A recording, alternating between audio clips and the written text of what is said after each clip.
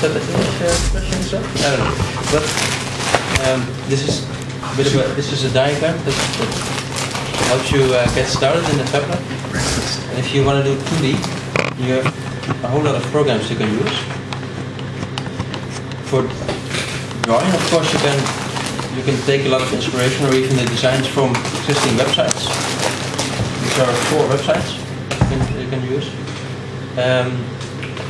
Are they related to FabLab Amersfoort or to FabLab in general, or just some sites?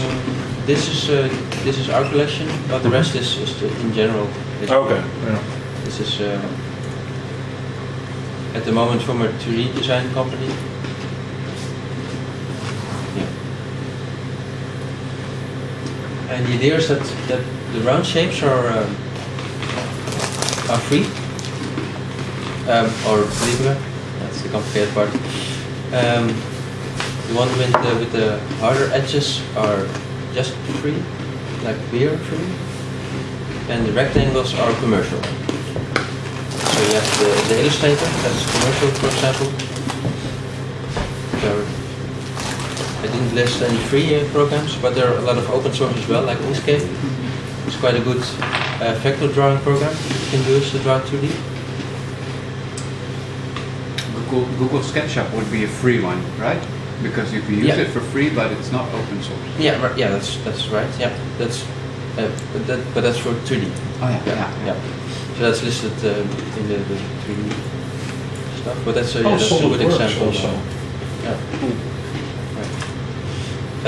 And all these programs, they can export to a kind of normal file, like an SVG for vectors, and that you can import in VisiCut or open in VisiCut, and then you can go to the laser cutter basically, or you can go to an Inkscape plugin and use it in the Final Cutter. Yeah, this is kind of an overview of how you can get from an idea to the machine or product. Basically, usually it's a prototype, of course.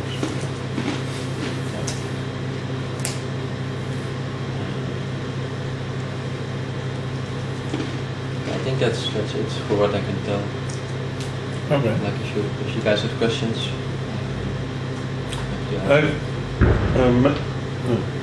Maybe I missed it, but can you because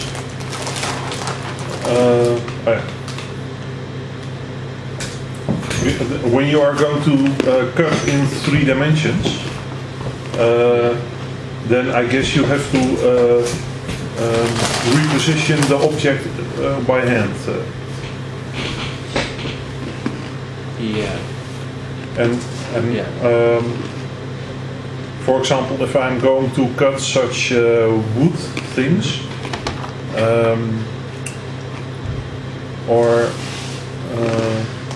that's not a good example, because it's a collection of two-dimensional. But I mean, if you have some.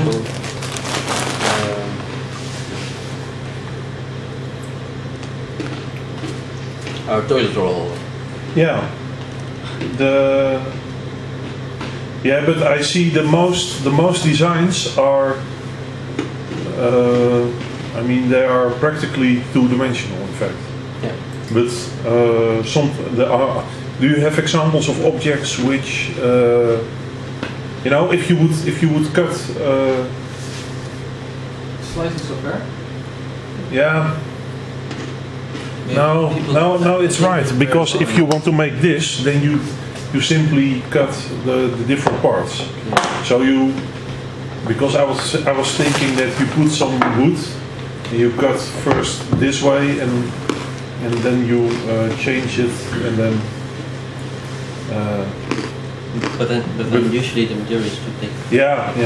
This is what is called 2.5D design. Yeah. Is that? Yeah. So actually the design is 2D, but you can easily construct it to the final product being 3D. Yeah. So that is 2.5 dimension. Well, the design is 2.5D, but the cut is 2D. Yeah. The result is 3D. Yeah. And the object is 3D now. Have you never tried to shave cheese in 2 dimensions instead of 3? To make it so thin that you only have a 2-dimensional...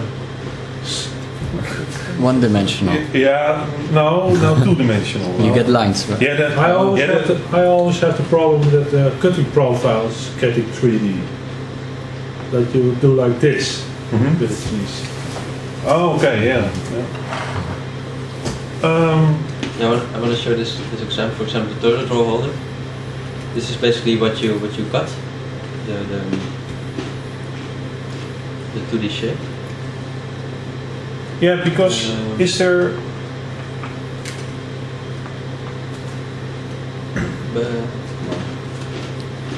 In factories where they are cutting pants from from spiker jeans, then you see that the difference between a profitable company and a non-profitable one is how they make use in the most efficient way of all the jeans fiber. Is there something for this, or you just have to use your sane mind? Yeah, there probably are.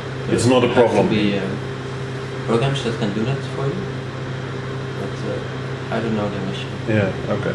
And usually in a lab like this, you're working on one project, and it's not like we're doing huge patches where we have to combine several objects that have to be cut out of the same material. Yeah. So usually it's one design that's being cut in one sheet of material that's not much larger than the design will fit in. And of course, it's a golden design rule to do your laser cut. Yeah. Configuration in an efficient way, not to lose too much material. But for the scale that we're working in the Fab Lab, it doesn't make a lot of sense. It's not a problem. Optimization software. And getting the last bits out of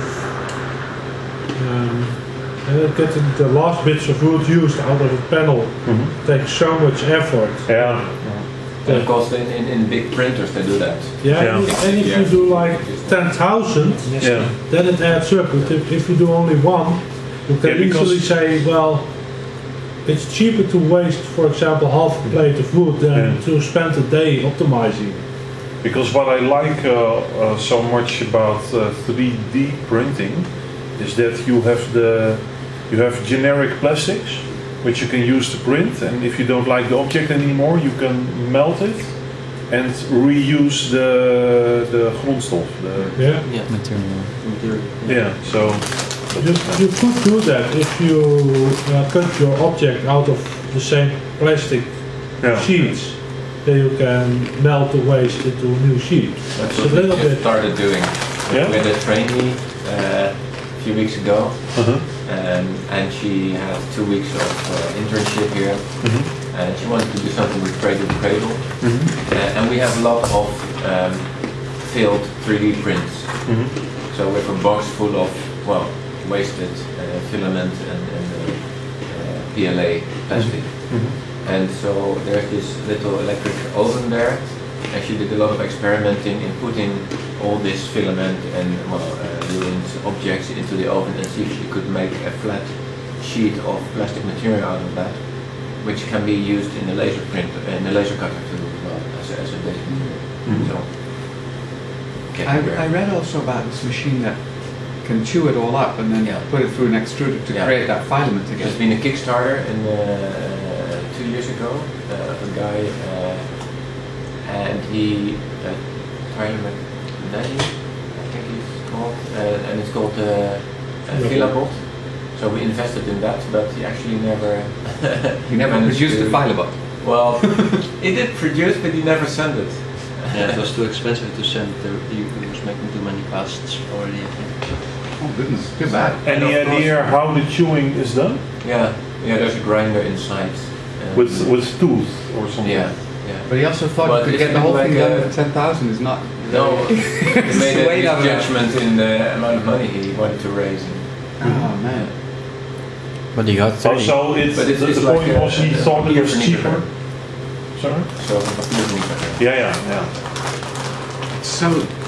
Too bad because it's such a good invention. Yeah, and actually he made the thing, and then he discovered that shipping it worldwide would cost him even more. So I sent him an email asking, okay, I'd be glad to put in a bit of extra money needed to ship it here, if only to demonstrate it in this place and inspire other people for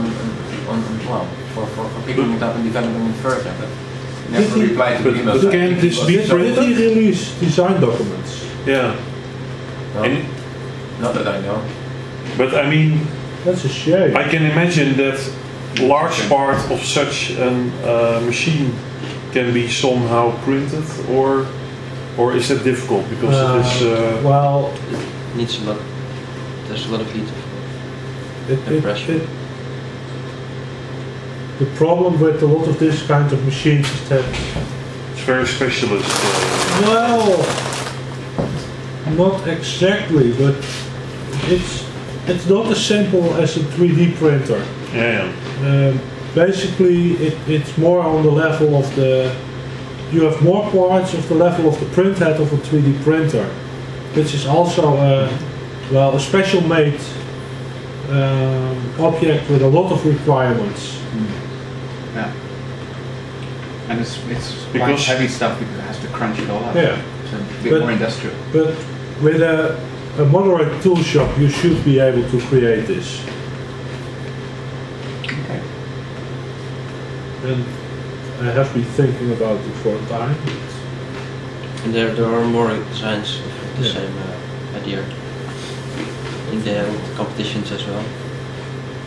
Okay. Oh, so there are. Okay.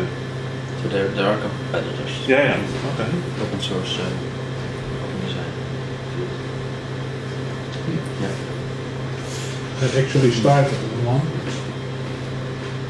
Never got further than the first tests.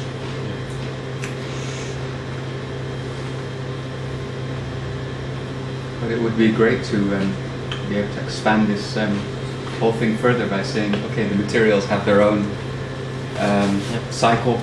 Yeah. Yeah.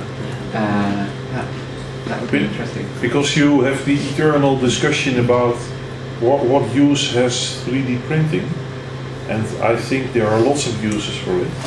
But I think it has to be incorporated in the whole design process. That if you make a product and you lose, for example, I lose a little button, then I can print it because it's 10 times more expensive to send it by post or something. I had a Dell monitor Yeah. and the power button Yeah. broke loose. Yeah.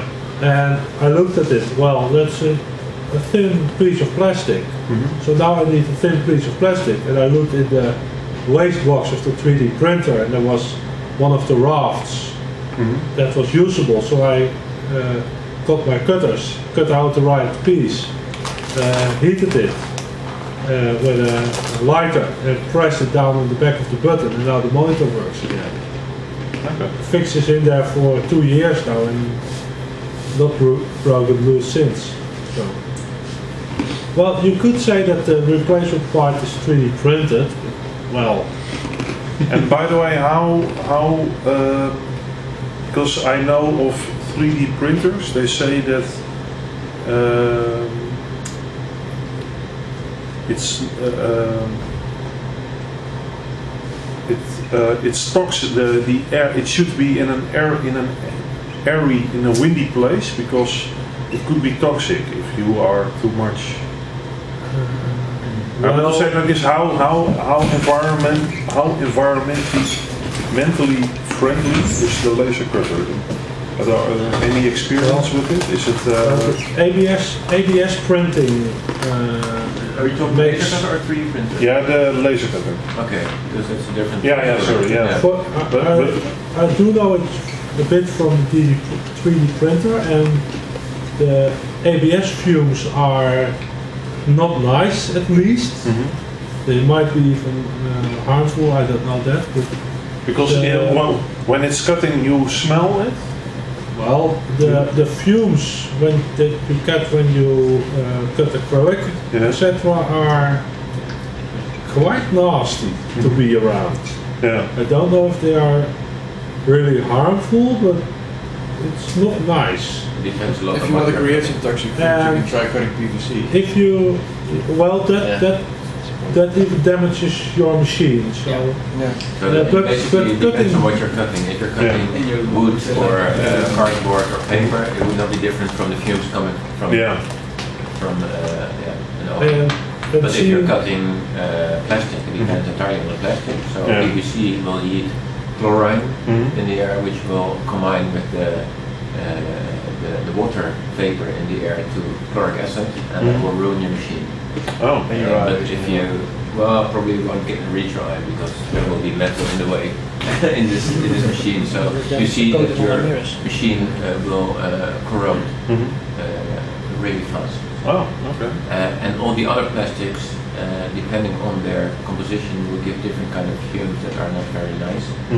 And so what you usually see is that there is a special air filter with an active coal filter substrate in it. That takes away the bigger molecules from this vapor before releasing the rest into the air. And then these filters you every so now and then have to change and of course build them at a proper processing company. Yeah. But here you can just dump it in the ground. And here the poor solution we have is barely a filter, and we just blow it not inside this room but outside in the air. So the next big improvement for our lab to make is to produce an open source coal-based filter. Okay. Because I know that at the University of Twente they are also doing all kinds of research in simple solutions for third world countries for cleaning water and such things. And I'm not completely now up to date how it is, but I had contact with some people from the University of Twente or Wageningen, I'm not sure. And they are thinking of simple solutions like that. Yeah, there's also different schemes to actually clean the pollution, not like catch it in a filter, but really get rid of it. And one is having UV light that breaks down complex organic molecules. Another one is having a plasma cleaning it that will even more aggressively break down the organic compounds in this area. Because water also reverse osmosis. You can actually filter out the clean water and just deposit the. But that would be like containing it. And no, not it's actually it's running off the dirty water. So you get water in, you get two streams of water out. Small amount of clean water and dirty water you get out. So that you separate the pollution in a separate container. But then, what to do with that? So how to bury it in the ground? Well, so the best would be if you could either extract valuable components of it or break it down in a good manner. Actively clean it actually. Shall we? I forgot one thing actually. I'm currently the VisiCut is made with Java and runs on Visual, which has a couple of downsides. One of which is that I don't speak Java, and I don't know a lot of people that speak Java or work with Java Swing. That's a bigger problem. So I'm actually almost starting this project, which is a web-based version of VisiCut. So you can just go to the website that runs on, for example, the Raspberry Pi, and then you can upload your design and press start. Did you make this? Is this your... My design. Okay. This is just a mock-up. Yeah. I saw the paper thing was from this, right? Example.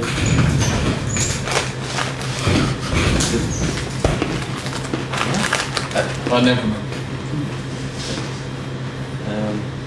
So yeah, this is. I hope this is where it's going.